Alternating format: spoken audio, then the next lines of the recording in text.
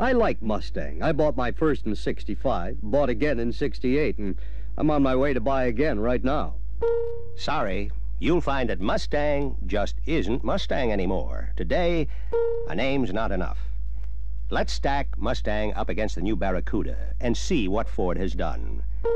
With first Maverick and now Pinto in the small car field, Mustang obviously needed a new pasture, but this meant a lot of grooming had to be done.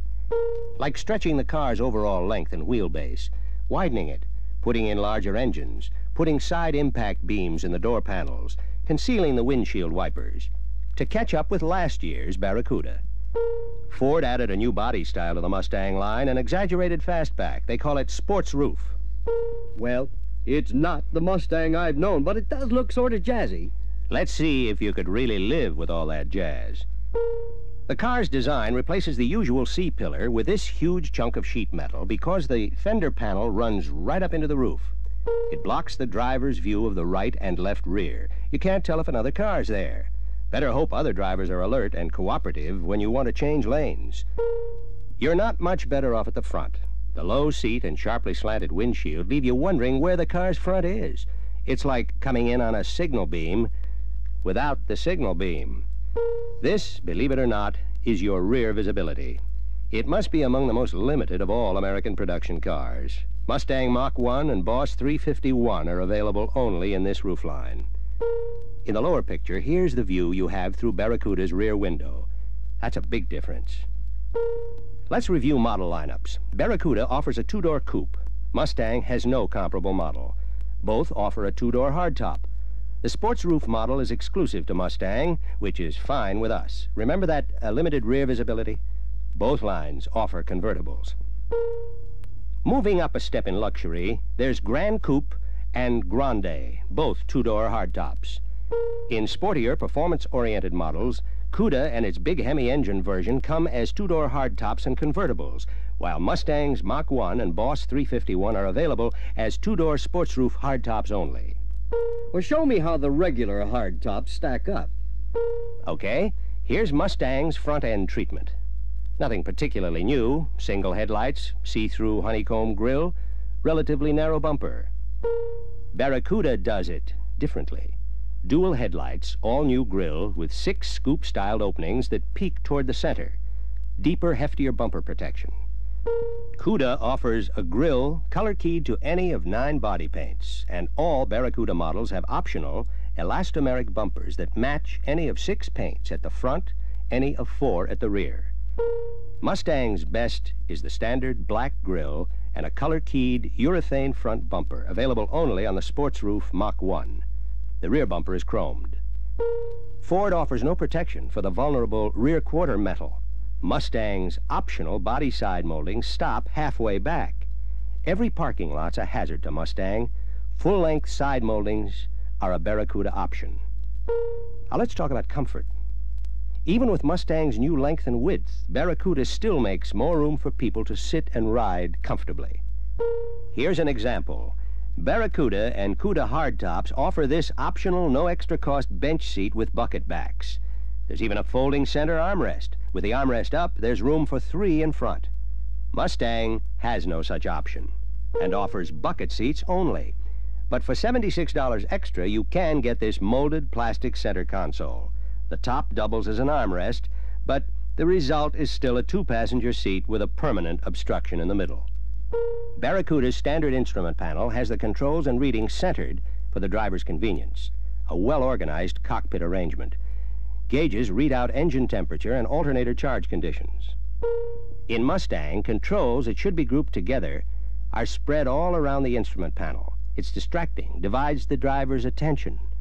Engine temperature and alternator charge are indicated only by warning lights, information that's too little and too late if trouble develops. And Mustang's heater defroster and radio controls are down low and over to the driver's right, making him shift his eyes from the road and stretch past the transmission shifter. That's no way to treat a man when he's busy. Barracuda puts these controls right in front of the driver. Mustang has an optional instrument panel, standard on Boss 351, with gauges replacing warning lights for oil, amp, and engine temperature. Yet these gauges are set way over to the right. A driver has to look away from the road and then lean over to read them.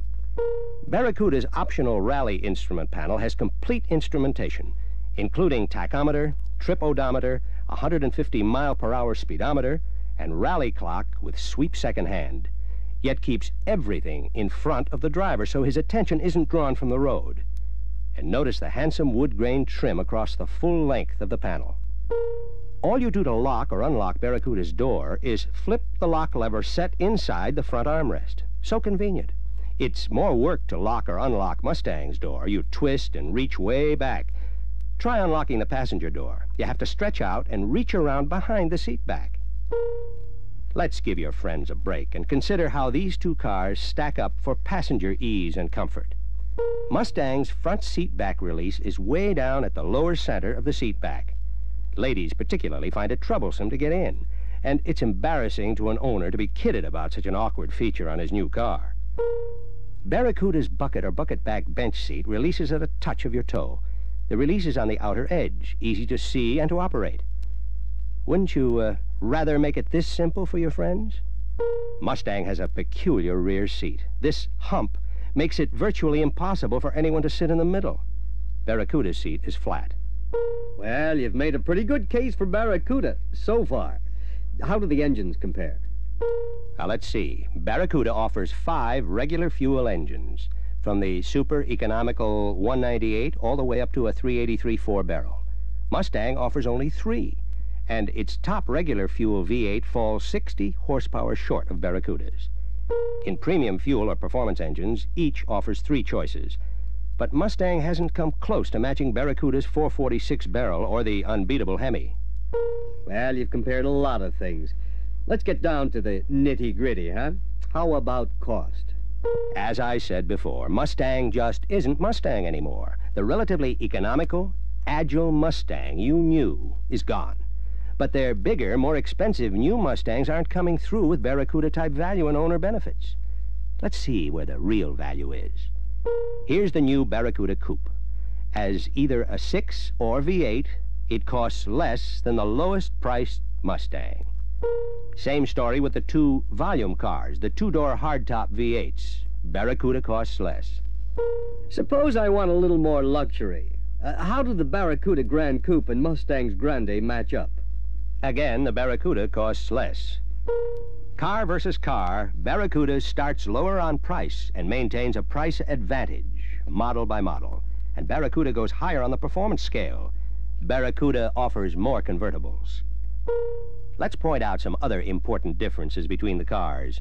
Barracuda has much more effective brake lining area, 52% more. This means surer, safer stopping with longer brake life. Barracuda's brake linings are bonded, Mustang's riveted. Bonded linings last longer. When Mustang's linings wear down to expose rivet heads, the brake drums can be scored and will require refinishing. All Barracuda models have torsion bar front springs and rugged 5-leaf rear springs. This combination produces a smooth and controlled ride under all driving conditions. Responsive in turns, steady at superhighway speeds, comfortable over bumps. Heavy-duty and extra heavy-duty suspensions are standard with Cuda and Hemi Cuda models. All Mustangs come with coil springs at the front, 4-leaf springs at the rear. Coils, by their very design, have less springing action than Barracuda's torsion bars. A so-called competition suspension is standard for Mach 1 and Boss 351, but a veteran driver reports that compared to Barracuda's ride, the Mach 1 tested has a harsh and jarring ride. The car wallows around in turns like a boat, even with the special suspension. Comparing transmissions, Barracuda's console-mounted torque flight has the slapstick with gate check that lets you speed shift through the gears. But Mustang's select shift has no lockout gates, so you could go into neutral or reverse. As we've seen, Barracuda has these important advantages over Mustang. Lower prices, an economy 2-door coupe that's considerably under the lowest-priced Mustang, more interior roominess front and rear, easier in and out for driver and passengers, more selective engine choices from rock-bottom economy up to all-out performance. Barracuda's advantages over Mustang continue, with 52% more brake lining area for surer braking and longer lining life. More functional instrument panels that give the driver more information without taking his eyes off the road. Full body side protection with moldings that run the entire length of the car. More practical, optional transmissions that keep you in the proper gear. Mustang still has its nameplate, but that's not enough. The way Barracuda's coming through today. Chrysler Plymouth coming through. Chrysler Plymouth.